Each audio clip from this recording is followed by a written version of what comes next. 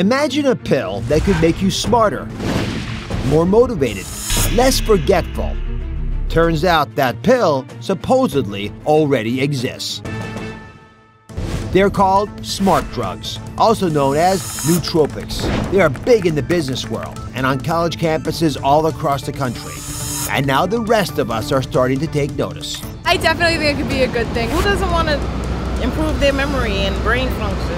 Smart drugs are exploding all over the web with lots of promises. But can you take them seriously? This brand pledges powerful focus and motivation. This one says it improves concentration fast.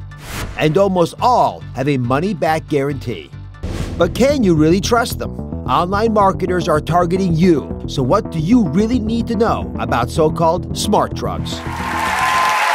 Today we're talking about drugs, the good and the bad. Now, this pill, that's what it looks like, claims to hack your brain to make you smarter. Advocates say these smart drugs improve memory, clarity, focus, attention.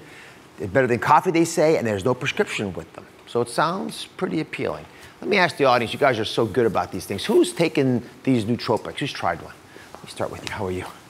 When do you take them? I take them before I sit down to work. I work for myself, so it's hard for me to focus usually. But when I take them, I can write for hours. And do you sense any difference? I see a difference. It's subtle. It's not like Adderall, where it's like this huge difference, but it just keeps me focused. And why do you take Adderall?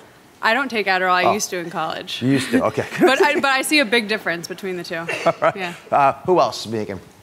Any side effects that you've noticed? No, I just get really focused without the crash of things like coffee, so I love it. Yeah, perfect. Sounds sort of appealing, doesn't it? Well, let me do a little experiment with you guys. Let me show you how these smart drugs claim to work. Who's good at puzzles? You good at puzzles? You know what, I'm gonna use both of you. You start first, come on up here. Since you're both good at this. Actually, you know what, step for 1 second, just for the demonstration purpose, sit down him. What's your first name? Leticia. Leticia? Yes. Okay, Leticia, there's the puzzle right there. It's a 12-piece puzzle. It should be pretty straightforward, I hope. Ready, go, put it together. Now, the reason I'm asking you to put the puzzle together is to do this, you have to stimulate the whole brain.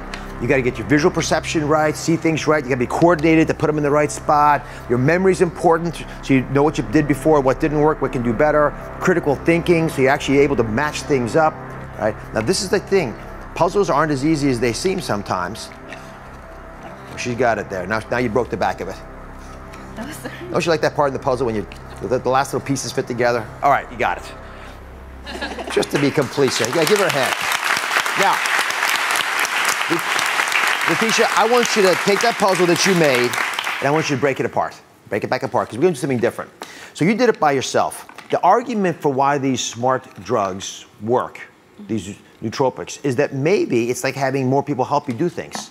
Turning on brain cells, otherwise we'd be sort of sleepy. So 2 more people, come on up here. What's your name now? Jean Marie. Jean Marie, you think you can do better? I can help her. You can help her. One more person, come on down. Who's up? Come on down. All right, now here we have it again.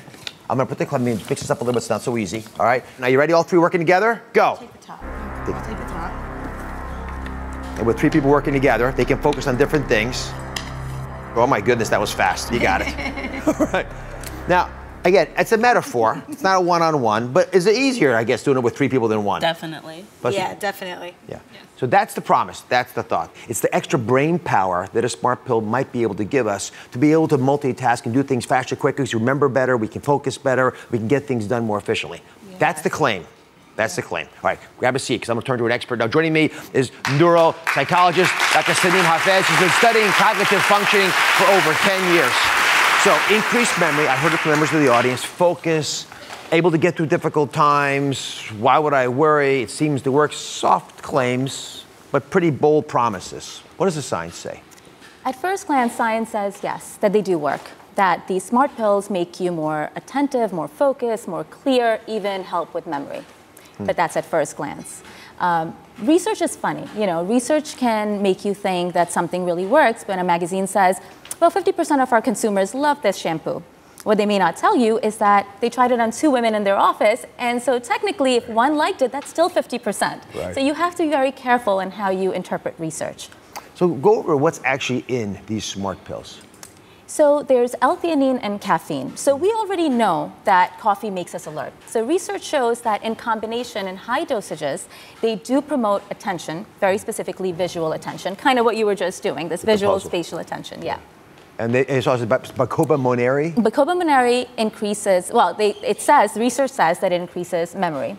But when you look at the research, it actually decreases forgetfulness instead of increasing memory, which is an important distinction to make. It is. Yeah. They also have creatine. Creatine has been shown to increase some cognitive functioning, but when you look at the research, it's done more on, let's say, sleep deprived or the elderly, so it doesn't necessarily translate to people like you and me. Right. People who are already hopefully functioning at a normal level. Yes. And finally, ashwagandha, which I know is a very popular herb in other parts of the world. Yeah, so ashwagandha actually has some good science behind it. It was shown in a study in 2012 in a large sample size. It showed that it reduced blood cortisol serum levels, which in turn reduces your response to stress and anxiety. So the less anxious you are, the less stressed you are, the more you're able to focus. So I was curious to see if these smart drugs worked, if they actually worked. So I enlisted one of my core experts to take them for 3 weeks. Did they work? You guys curious? Today we're talking about drugs, the good and the bad ones. Nootropics, their so-called smart pills, are becoming the new it drug for anyone looking for mental clarity, focus, attention, and better memory. But do they work? Life coach and one of my core team members, Tia Brown, took one brand of smart pills for 3 weeks, and this is what happened. As a life coach, I'm a strong believer that we can all do little things to improve ourselves, even work on our memory.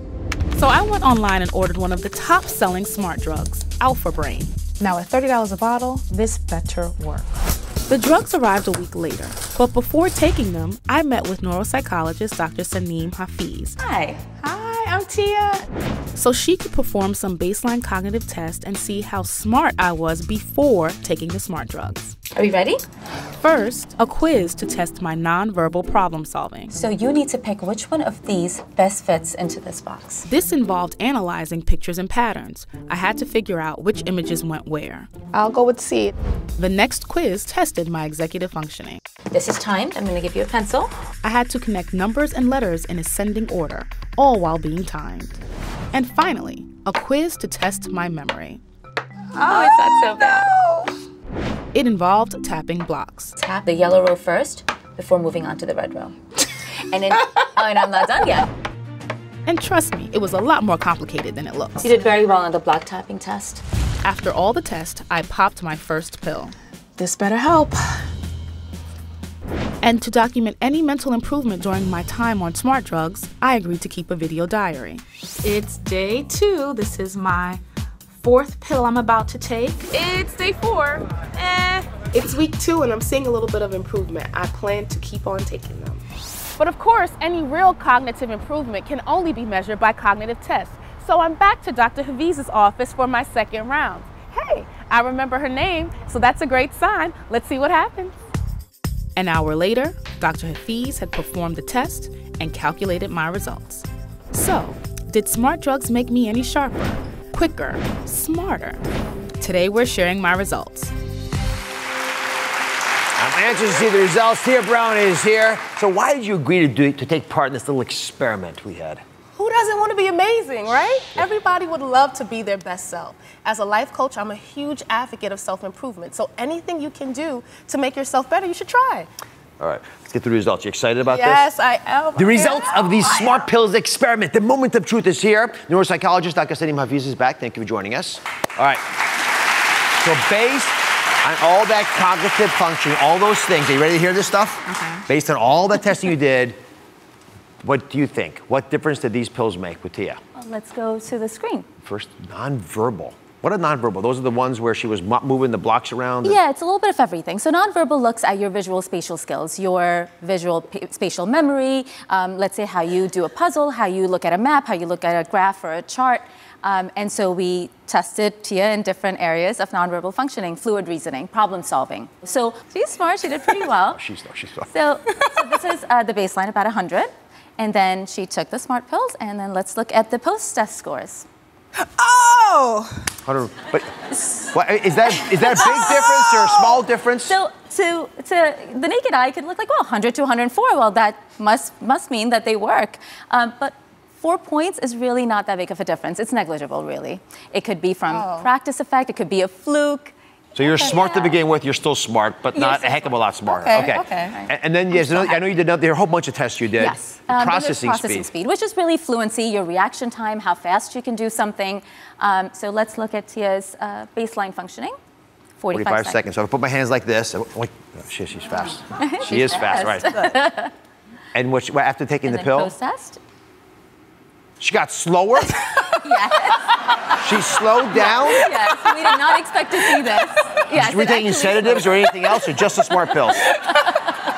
Better life through drugs. All right, so the summary is, did they make Tia smarter? No. It doesn't look like it did. You know what I think? These smart pills are like coffee on caffeine. They make you more alert, more awake, but not necessarily smarter. So we reached out to Anna, they're the maker of the smart pills Alpha Brain that Tia was taking. And the CEO of the company, Aubrey Marcus, is actually here. And by the way, Aubrey, thank you for coming. I appreciate it. You're welcome. Yeah, my pleasure. So what's your initial reaction to these results?